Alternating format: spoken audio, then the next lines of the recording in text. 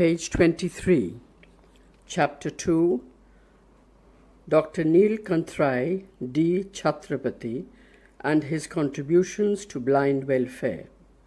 Blindness at any age affects adversely the victim. In the case of adventitiously blinded persons, the effects are even worse. It means the virtual end of their socially active and economically productive life. However, some persons have shown extraordinary courage to face the situation. They succeeded in finding alternative ways to engage themselves in socially acceptable and economically rewarding activities. Neelkantrai Dadabhai Chhatrapati was one such rare person. In fact, he went a step further. He helped the blind. His contribution to the education of blind children is immense. He also formulated principles for the universalization of the Braille Code, which turned out to be extremely valuable to his country. Chhatrapati was born in 1854. He was sent to Baroda for early education. Later on, he was shifted to Ahmedabad. He did his matriculation from the Mission High School there. He then joined the Grant Medical College and completed his LM and S. He started his own clinic after completing his medical education. He showed promise from the beginning as a private doctor. Impressed by his performance, he was asked in 1879 to start a small dispensary by Bahadur Ranchorlal Chotalal CIE, page 24. He therefore set up a dispensary near the railway station at Deriapur area. It soon became very popular. The success and popularity of the venture attracted the attention of bureaucracy. Consequently, grants began from the government. Later on, the dispensary blossomed into a hospital called Ranchor Hospital. This naturally enhanced Chhatrapati's prestige as a physician and surgeon. Chhatrapati joined the local civil hospital afterwards as an assistant surgeon. He soon became very popular among students because of his devotion and congenial disposition. He was considered specially good at teaching anatomy and physiology. Dr. John Robb, civil surgeon at the hospital, was his boss at the time. He too became his admirer. This acquaintance proved very useful later on for him. Chhatrapati was an articulate writer. He contributed articles regularly to a medical journal named The Lancet. Aware of the need for scientific and medical literature in Indian languages, he wrote a number of small books in Gujarati for the benefit of common people. One of his books was entitled Stri Mitra, within brackets, Friend of Women. It dealt with the do's and don'ts during menstruation and pregnancy. His other books were Arogyata Na Mool Tatavo, Gharghatu Raisana, and Mada Ni Mavajat. While playing tennis at a club with his friends in 1892, he was observed committing mistakes which were not expected from a tennis player of his caliber. It was in fact an indication of some eye ailment.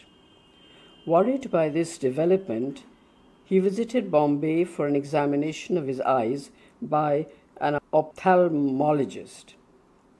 He prescribed spectacles, but they proved inadequate. Page 25. His sight began to deteriorate rapidly. He was compelled to leave his government job and say goodbye to many of his activities, including writing articles. Subsequently, his medical reports revealed that he was suffering from an incurable disease of the eyes called atrophy of the optic nerves.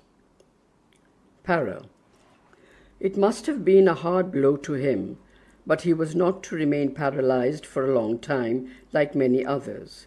He approached the editor of the Lancet for consultation. He gave him some literature on the blind. It encouraged him for an active life. John Robb also sent him literature which helped him to reconcile with his blindness. He wrote him encouraging letters which were of immense value in terms of counseling. He also gave him the address of National Institute for the Blind, within brackets capital NIB, London, which sent to him Braille alphabets and pamphlets on the Braille script. He took full advantage of this help and soon learned to read the tactile system. Consequently, he ordered more books in Braille and Braille journals like Progress, which informed him about the work being done for the blind in the UK and other countries. Para.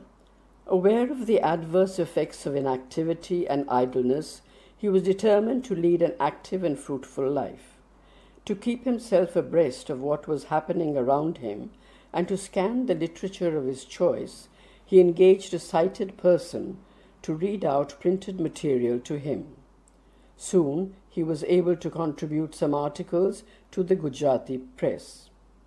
He used the same person as a guide for attending various social gatherings.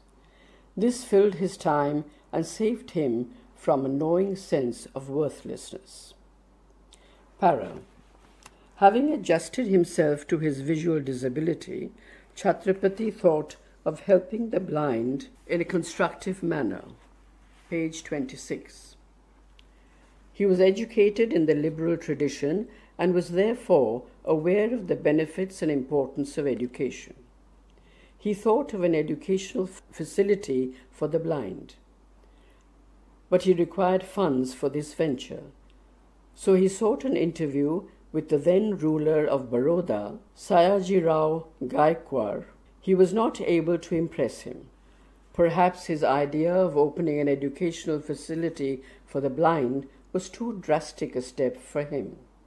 However, he awarded a grant of rupees 300 to, within brackets, enable him to get all the information about what was being done for the blind in India and other countries. Para. It was probably this grant that encouraged him to pay a visit to Amritsar for obtaining first-hand knowledge about the methods of teaching at the Sharp School. On returning from Amritsar, he set up a school at his own residence in Ahmedabad in 1895 to 96. Open brackets. In some documents, like the Manual of Bharati Braille, published by the NIVH, the year of establishment of this school is stated to be 1895, while according to an article by B.B. Kampani in Visually Handicapped in India, edited by R.M. Haldar, the year was 1896. Close brackets. The first pupils to join his school were from the Mahipatram Rupram orphanage of the town. It is a coincidence that the first group of students at the school, launched by Huet at Paris in 1784, also came from an orphanage. Para. In about 2 years, the number of pupils started increasing. Chhatrapati, therefore, required more space. He approached the Gujarat Vernacular Society and succeeded in getting its permission to run the school at its premises in Bhadar. He also managed to get some financial assistance from the Ahmedabad municipality. Public donations too started flowing in. The school consequently progressed. It was a day facility and not a residential school, as was the case with other similar facilities in India during the pre-independence era. Page 27. Its another important feature was that it opened its doors to girls also. By 1901, it had about 20 pupils, including 4 girls.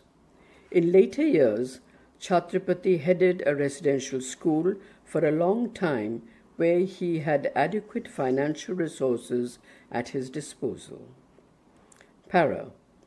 The committee set up to manage the Victoria Memorial Fund decided to establish a school for the sightless in 1902. It invited Chhatrapati to take advantage of his rich experience in the field and asked him to launch a school for blind children at Bombay. Initially, he had some reservations but eventually agreed. He moved to Bombay that year along with his male pupils, since the proposed school was meant for boys only. Thus, the city of Bombay witnessed the establishment of an educational institution for the blind, which was named Victoria Memorial School for the Blind. It was first accommodated in a rented building at Bellasis Road and later transferred to Tardeo when sufficient funds were available. Para. Unfortunately, after finishing the course at the school, most of the students had no opportunity to earn a decent living. Only some students with the background of music were able to learn their living independently. Others had to go home. Some were compelled to take to begging also. Chhatrapati, therefore, was eager to help them. He succeeded in establishing an industrial home for the blind at Lamington Road in 1916. This workshop provided an opportunity to the blind workers to earn their bread with their toil. Para. The year 1916 witnessed yet another development. The government of Bombay, at the insistence of the government of India, set up a committee for the inquiry of defectives. Chhatrapati was included in the committee at one of its members. Page 28. He pleaded with the committee to establish 4 schools for the blind, 1 each at Karachi, Bhavnagar, Dharwar, and Pune, in the presidency of Bombay. It agreed. It also recognized the Braille Code developed by him. Para. In 1918, an ICS officer with sufficient interest in blind welfare met Chhatrapati at his school and discussed with him his plans for the blind welfare. Subsequently, a meeting of some leading citizens of Bombay took place the following year, and an organization named Blind Relief Association was established. It was aimed at functioning as an umbrella organization with broader mandate of work encompassing more than one area. Para. Following the receipt of a bequeathed by Narsingh S. Dharmaji in 1927, it took over the industrial home for the blind started by Chhatrapati and renamed it as NSD, Industrial Home for the Blind, which was now provided with a kitchen also. The Blind Relief Association took over the administration of the Happy Home and School for the Blind, as well as Dadar School for the Blind at Bombay, and some more facilities at other places were provided. Para.